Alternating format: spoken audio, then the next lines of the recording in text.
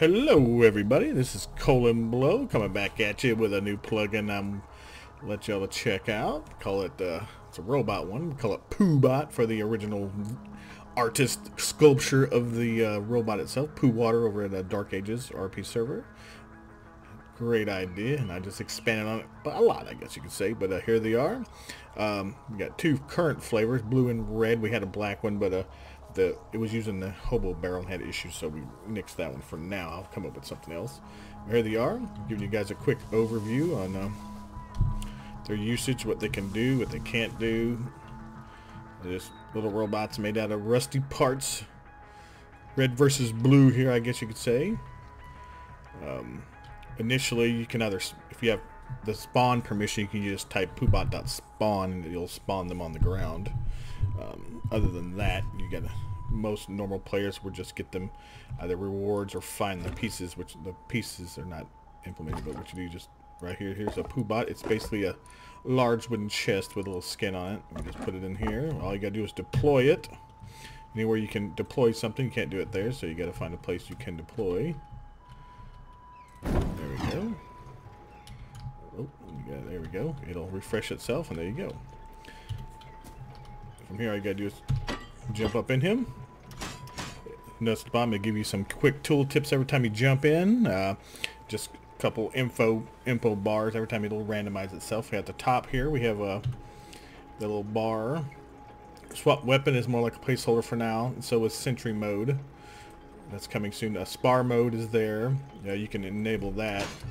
It'll just make your robot go forward and backwards by itself. So if you had two of them, you could technically fight each other, and not have to have a second person. And it's not you just jump back in and turn that off. You got your field indicator. Rockets, if you have them in your inventory. If not, if they don't have any, it'll say no ammo. Whatever rocket, it uses the basic one by default, and then it finds incendiary, then it goes to HV, depending on which order you want to use them. And repack robot, we'll put him back in your inventory. See right here. Just a note, your robot does have to have full health and not be under weapons cooldown to repackage him. So we'll put him back out here. I'll show you guys. There we go. He's going to refresh in just a second. There we go. There we go. There we go. Alright, here we go. We're running around. Okay. There we go. We're going to be shooting some rockets. Yeah, you got left, right. Boom. You know, it's a little cooldown timer on both. You get 2 shots. I got him set pretty low, 10 seconds, so I can't wait too long. Over here, you can gather from trees by default. There you go. Little inside view. There you go. That's pretty good on trees. I say all this is configurable. You got a lot of options. There you go. Most players won't have third-person view, but I guess if you're standing in a robot, you really probably won't see a whole lot of. There we go, third person. Now they will crash into things, so you can't just run into people's houses and shit like that. It will stop you from most things. I mean, to a point. I mean, it's not perfect, but it's pretty good. Okay, so now you got a sprint key. You can sprint. There's also a charge. It does stop you for a second, but it does give you a quick burst, real quick, in case you need to get. Oop, there's a sign right there. Let's say we're reloaded. We can do 2 at one time. There we go. Okay, now we're back again. I'm gonna try to show you guys the sparring mode I was talking about. Just kind of a cool idea.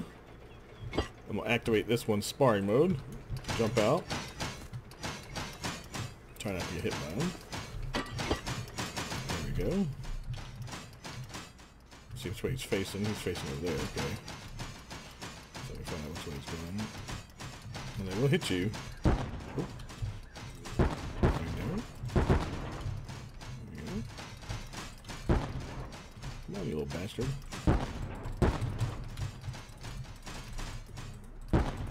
It's like a dance of. Take that, you punk.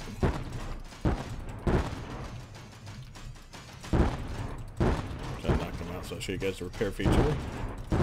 Unless he knocks me out first. Really? Okay, well, he knocked me out first, so. Guess he was better than thou. 2 ways you can repair. You can do PooBot.repair if you have permissions, or I'm going to go ahead and show you the other way to repair. Let me turn him off real quick before he's ready to fight, I guess. I hit him a few times. Alright, there we go. So, now, to repair, you need a hammer. What am I looking for? Okay, we need a hammer. There we go. And we need resources. We need, by default, uses high quality metal fragments. Come over here. The default's 1,000 per hit. After 2,000, he will stand himself back up, and you can use him again. But one option here, you can't repackage him yet until he's full health. So, you know, as long as you got enough metal, you can raise him up to full health. There we go. Full health. Good to go. Now you can tell he's not on the cooldown, and you can repackage him. Take him back home with you.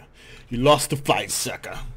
A lot of uses for this guy. I'm going to add a few extra options, like if you notice I have another button called Swap Weapons.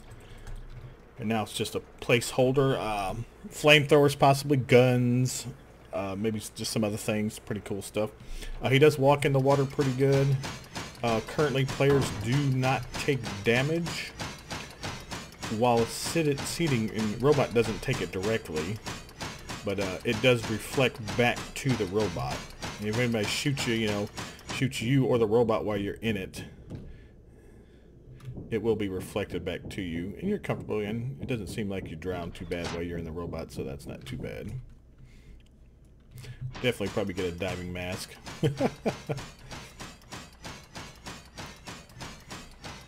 He's just fun to play with. Okay, quick overview. There we go, of the configuration file for everybody. You can craft them. By default, its permissions are PooBot.craft. I think it is. It allows players or whoever has that to craft them. Right now, they take 10,000 high quality metal. You can change that in config. Fuel by default is not turned on. You can go ahead and turn that on if you want, and this shows you right here how many low-grade fuel it takes per tick. So right here is the ticks. Every 60 seconds is 1 tick, I guess. So it takes 5 every 60 seconds of this item, which currently is low-grade fuel. So there we go. Gather. This is the gathering. How much you gather every time it hits wood and ore. And this is how many times it cycles when hitting a tree before the tree is gone. It just, here's the other one here, the ore. So basically you're getting 500 every time you hit. You can hit it once and get 100, but if you hold your button down, they'll all hit it 5 times before it knocks them out. Okay, global, here's some global commands. Global settings right here, this is big stuff. Allow repacking of the robot if the health is not at 100. I'll probably leave it false. You can do true. That way they can repack it anytime you want if you're just having fun, take it home with them. But right now, when you repack and deploy it back, he's at 100% health. So I just wanted to stop that until I get some other mechanism to fix that and get a workaround. Here's another one. A weapon under cooldown. That it can be a little. I did that on false because you can run around, shoot your rockets, repack, put it back out, and run around, and then you're good to go. Your cooldowns are back to 0. There's nothing globally saved on those. It's all per robot. That's why I'm not allowing him to repackage it until the cooldowns are over. That way there's no abuse. Or as much as less. By default, robots do not hit buildings or players. Set that to true. Then the players can run around and smack buildings. It doesn't do a lot of damage, but it does do some damage. Okay. By default, reloading the plugin removes all PooBots that are not stored in inventory. So make sure players are repackaging them. Anyone's left out in the world will be cleaned up, processed, and all that stuff. Okay, let me build something real quick and I'll show you guys. Okay. Giving me some wood here. There we go. Let's see. Let me show you guys. Let me build a little. There we go. There we go. There we go. Okay. Do a quick spawn at the PooBot here. There we go. Just open them up. Now that I have it turned on. There we go. It does pretty good. It's not bad. It's not an overwhelming amount of damage by default. I like to say I would definitely leave it low. It does decent, but you're not gonna just bust through something. Another thing globally to do with that, if you have that, I would definitely make sure you have condition loss when hitting non-robots. That way, if you're hitting a building, the robot takes condition loss damage. So if you sit there all day and start smacking on some buildings, you're gonna start losing health, and eventually your robot will have to be repaired. So it's gonna cost you something to be hitting other people's houses and stuff. Currently that's at the false, but back over here, resources allow robots from gathering. That's kind of cool. I think I like that. Knockback effects, whenever you hit a robot or something, it'll knock each other back just a little bit. That's on true. Here's the condition loss I was telling you about for robots and or non-robots. Okay. Require fuel by default, no. Minimum health needed, that's the 2,000 whenever you're repairing and he's laying on the ground. 2,000 will bring him standing back up, and you can use him again from there or walk around. Here's your starting health, 10,000. Here you go. This is how much condition loss you get by punching other robots or hitting other buildings. So here's the damage. Robots do 500 to each other, you know. They have 10,000, not bad. Damage to non or 50. There you go. Chances to land a punch will knock the robot down for a few, it's a 5 second, just kind of knock them down and pick them back up. Now, when they get knocked out, when the health gets to 0, they do fall knocked down all the way out, and you can't do nothing with them until you repair them. Radius of the punch, that's just how wide he punches, kind of how wide his fist is. That's a pretty good setting. It seems to do okay. Amount, every time you hit, you restore. This is how much your health restores, and this is how many current metal fragments it requires to do that per hit. Not bad. I had it lower, but it was just taking so long it seemed just like a pain in the ass, so I just changed it to that. A higher amount but require more metal. And then cooldown for the rockets, I have it at 10. Default is like, I think, 2 minutes. You can change it whatever you need. Like I say, a lot of options here. Hopefully I'll add maybe like a jetpack of sorts later on. I think that'll be a really cool idea to let them fly around and do their own thing. One thing I will be doing, I'll be adding where you can get pieces of the robot. You'll have each piece, arm, leg. You can find them in random spawn, you know, just randomly throughout the world. That way you don't have to craft them. You can just find all the parts and then just put them together and make a robot. I think that'll be kind of a cool little quest thing you can do, or something like that. Kind of keep it going. Remember, and so you can always repackage them, put them back in your room. There we go, and deploy them again. Refresh. There we go. I think it's pretty cool. Like I said, there's a little info button down there. Like I said, there we go.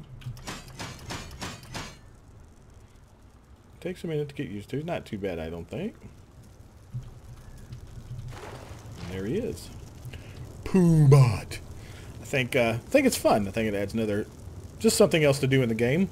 Oh, one other thing I got to show you, and then there's a couple of moves we got here. You got the right arm, you know, click it. Right now it's more like a pinball action.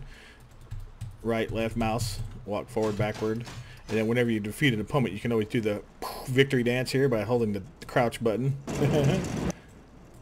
Like, suck it, yeah. It's kind of a victory dance, and of course you got your chart. You know, chart, boom, kind of charge there. I think it's pretty cool. All right, now hopefully I went through most of what everybody would need just to kind of get going with the robot. I'll add some more to it. You know, maybe some battles. I'll try to add that. If you notice, my other video had an arena, kind of a makeshift arena. I'll try to add that, copy paste in there as an additional file you guys can use. Also, I will be doing where you can skin the refrigerator arms on the fly. Like say, if anybody wants to make their own, you know, doing robot battles or whatever, you can do a clan skin on the refrigerator. I just kind of matched the whatever barrel it has to the skin. That way, it's red or blue either way. And if I find more parts that work well for the robot, I'll go ahead and add more variants to the robot. But that's it. You guys enjoy and have fun. I'm saying if you find any glitches, just let me know. I'll try to get them as soon as possible. And we'll see. And it might have a possibility of adding these to the airdrop planes. Maybe they can come down instead of the thing. Maybe you'll just drop a big robot on the ground. I think that would be pretty cool. Alright guys, peace out and rust out. Peace.